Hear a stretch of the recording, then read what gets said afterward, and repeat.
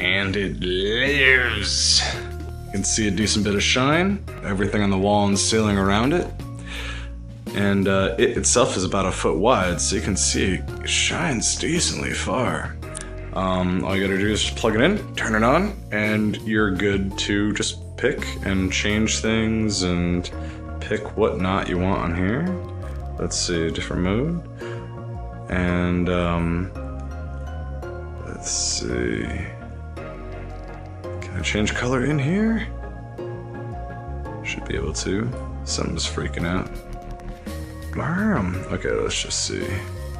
Get a better mode for picking color.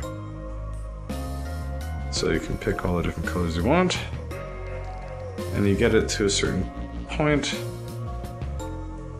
So you have all of your speed up options and your brightness options. And actually, oddly, being able to hold down a button to keep it doing something like that was an interesting challenge. Let's see, you can do different types of modes. This looks blue. Let's brighten this up some. You know, there's a whole bunch of different modes, a whole bunch of different options, and sometimes it crashes.